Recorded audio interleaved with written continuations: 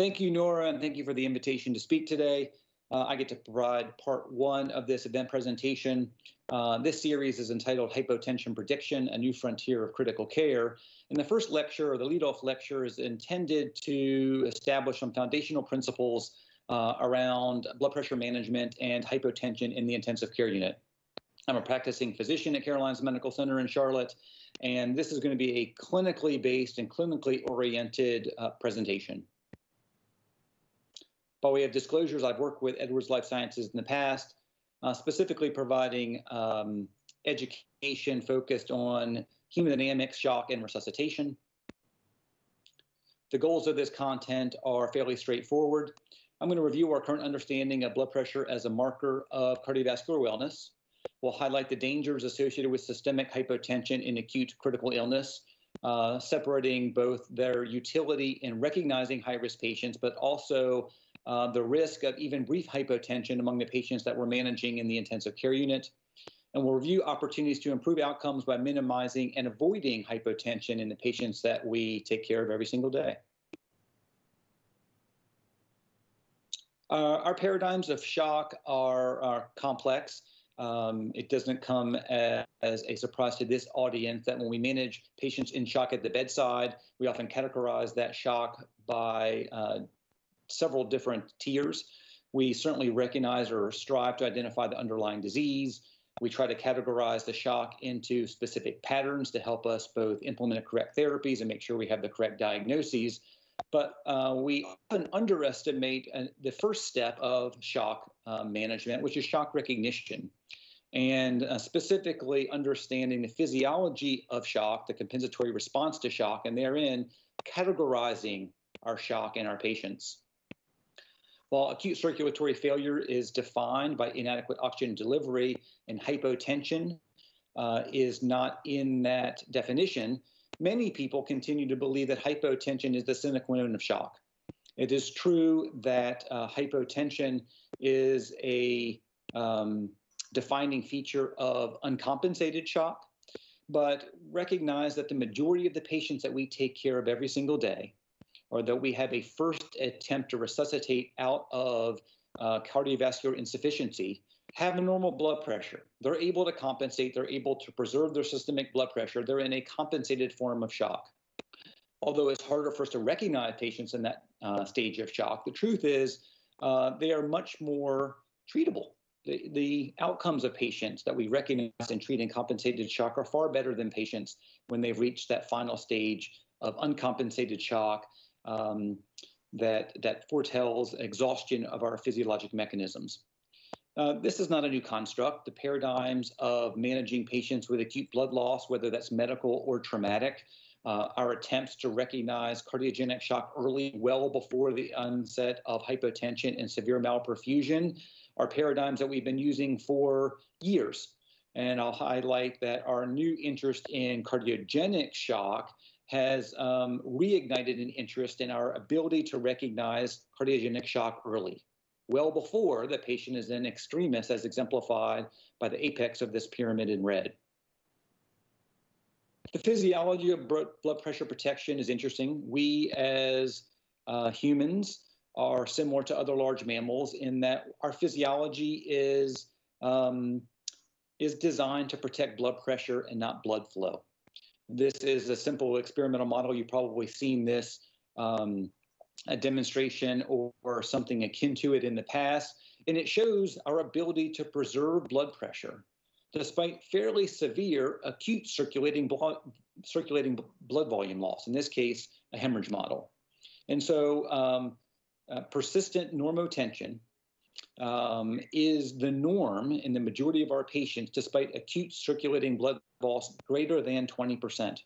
So this is just an example of how robust our compensatory mechanisms are and how we are literally built to preserve blood pressure. The mechanisms by which that occurs are well known to you. We take those compensatory mechanisms as important signs for us to recognize a patient in the early stages of shock, as exemplified by the cartoon on the right side of the screen. This is an experimental demonstration in an unpublished model that exemplifies the same thing I just mentioned before, that despite a severe physiologic stressor or illness, the animal is able to protect blood pressure for an extended period of time. That category in yellow is the period of compensated shock. And then finally, once that physiologic reserve is exhausted, is overwhelmed by the physiologic stressor, only then does the animal go into uncompensated shock, which is heralded by hypotension. Now, this idea that hypotension is important has been around for a long time, but it is important for us to recognize that we've gathered a lot of information over the past 20 years to show just how dangerous it is for our patients. Some of the work I'm going to show you in the next two slides is from a longstanding colleague and researcher who put a big spotlight on the risk of hypotension among patients presenting to the emergency department. This data set is from patients in the out-of-hospital setting, but it shows some important points. Number one, the risk of even brief hypotension increases with decile of age. Okay, it's more important for their older patients. They don't suffer the consequences of hypotension lightly. The other important point is what we demonstrated is that that systemic blood pressure threshold of a systolic blood pressure of 90 to 100 is important. Falling below that threshold is an inflection point on the curve of danger for our patients. And the last point is the demonstration on the left of the slide that shows even brief episodes of hypotension, self-limited hypotension, are important for our patients. They portend that the patient is in dire straits and needs our attention. This is another cohort with similar data from the emergency department. Again, the degree, the duration, and even episodic hypotension is dangerous to our patient. Now, this was important information because it was a charge for us to recognize high-risk patients early. This was a data set that was compelling for us to recognize that even brief hypotension is dangerous to our patient. It pushed us to recognize that finding quickly, to get into the room and understand the patient's physiology, to implement treatments and resuscitation that was going to change the trajectory of that illness. Many of us have incorporated that same paradigm and those same thresholds into our resuscitation protocols in the hospital. Hypotension below that systolic of 90 or a mean of less than 65 is a standard criteria for my and probably your high-risk sepsis clinical pathway. And the corollary to that is we use these same thresholds as therapeutic targets. I like to simplify some of our resuscitation tenets when it's possible. What you see on the right is the education that we provide in our education around sepsis and general shock, meaning let's make sure the patient has a sustained mean arterial pressure greater than 65 millimeters of mercury. Let's start norepinephrine at a reasonable dose right out of the gate so that we get the patient blood pressure support that they need. And the last tenet is probably even more important in today's world because we recognize, as I'm going to show you in a couple of slides, that even brief hypotension in our patients is dangerous. Hypotension is dangerous because it is a sign of the patient's severity of illness, but we recognize that even under our care, even brief episodes of hypotension that are potentially avoidable are important for the patient. So we're intolerant of hypotension now, and while our historic paradigm is to fluid resuscitate and only after exhaustion of fluid resuscitation do we add a vasopressor, I want you to think of those as therapeutics that we can apply in concert rather than in series. Now, I'm a bedside clinician. I want to provide some call-outs to things I've recognized through years of invested practice, and that even when we recognize that hypotension is a dangerous sign, there's a pitfall. There's a pitfall because not every patient, especially in the early throes of hypotension, shows immediate signs of hyperperfusion. And that creates an opportunity for us to come to illogical rationalizations, to believe this patient looks too good to have that blood pressure at 80, to believe that the normal tells us that hypotension is not important. And I would also highlight that we tend to use a lot of euphemisms in medicine to include calling hypotensive shock a little hypotension or a soft blood pressure. And that is important because it minimizes the importance of that finding. It sends the message to our team that it's not as dangerous for the patient as it really is. So beware of these signals, beware of these communication faults, and recognize again that hypotension is dangerous. All right, now what about the evidence for hypotension in the intensive care unit? Well, in the past 5 years, we've got some growing information out of some very large and well-constructed databases. It's important to recognize this data set as slightly different than the data from the pre-hospital and emergency medicine setting, where the intention was to recognize high-risk patients. Once the patient gets to the intensive care unit, they're there for a reason. Someone has recognized them as being critically ill. We have a working diagnosis. We know that they have an important disease and that blood pressure restoration or blood pressure support is one of our foundational points.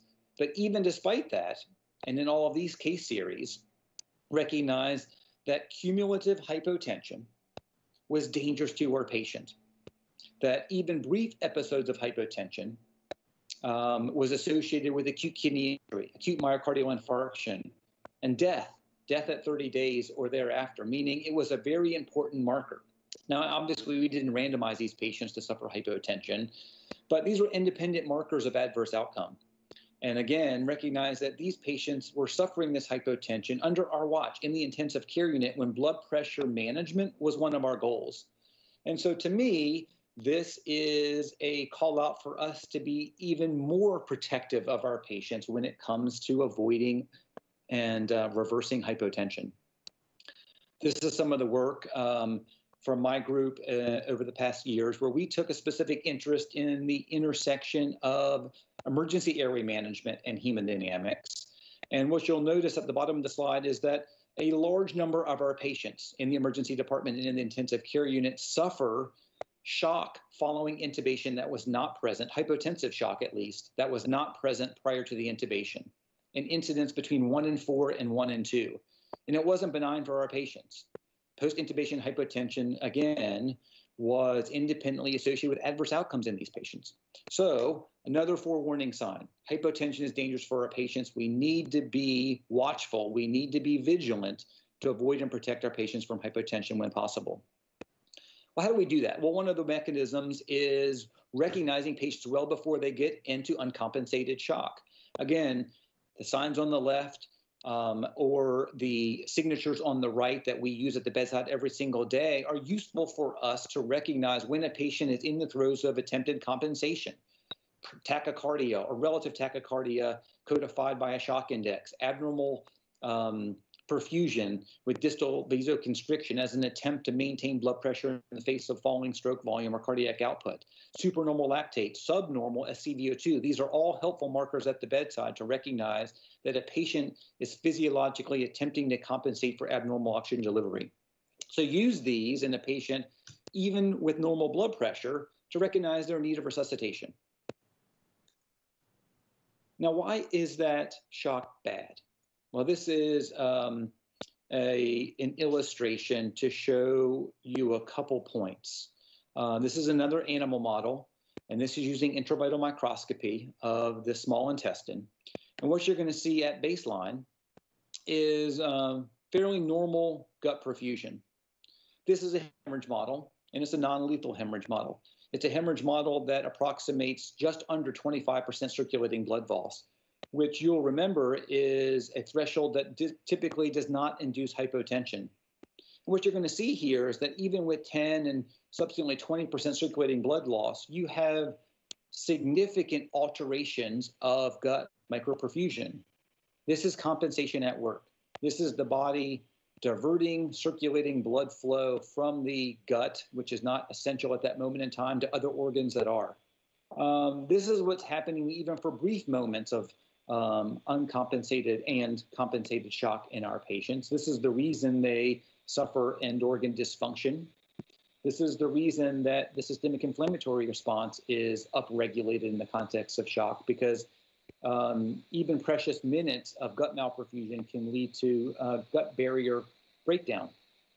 So I don't want you to minimize the consequences of even uncompensated shock. If we had intravital microscopy in all the patients that we're managing on a daily basis, we would be much more insightful as to the underlying consequences of malperfusion. A couple important take-home points. Number one, as I mentioned before, our greatest benefit of recognizing shock is recognizing patients in early form of uncompensated shock. It's our greatest potential for rapid reversal, but it comes with the corollary that it's harder to recognize, okay? Compensatory clinical signs are imperfect. I would add that they're often underappreciated, which is an opportunity for us as providers to be more vigilant, to be more diligent. But we also need to expect more insight based on a new generation of hemodynamic monitoring. Another way of saying the same thing is that there are physiologic insights beneath the surfaces of our current monitoring. And the addition of these insights may help provoke us to recognize shock early, to recognize high-risk patients with forewarning signs that are clinically imperceptible to us, and lead us to treat patients more aggressively and differently than we did before, and therein avoid episodes of hypotension and the consequences of that to our patient. Let's summarize a couple take-home points. Blood pressure is an important, but unfortunately an imperfect sign of cardiovascular wellness. Blood pressure is strongly protected. And what that means is we only develop hypotension in the context of an overwhelming physiologic stress. That means uncompensated shock, heralded by hypotension, is a late sign, an insensitive sign for our patient's degree of illness. But we need to recognize that it's a true red alert. Even episodic and transient hypotension is an important and dangerous sign for our patients. Don't underestimate it. Next, compensated shock is an important opportunity for early care and resuscitation. It's an earlier sign of illness. It is a patient population that are more amenable to early and appropriate treatments. But the hard part is recognizing compensated shock. Recognition rests on clinical diligence and understanding the typical and classic compensatory markers of shock, coupled with some of our new biomarkers and other laboratory findings that substantiate those abnormalities. Now, another interesting point is that there's a lot under the surface. Subclinical insights into cardiovascular physiology are available to us. Prediction algorithms may help us recognize signs of early physiologic stress that are unappreciated at the bedside and predict onset of hypotension before it occurs. That's an introduction to the next lecture in this series. Thank you for participating.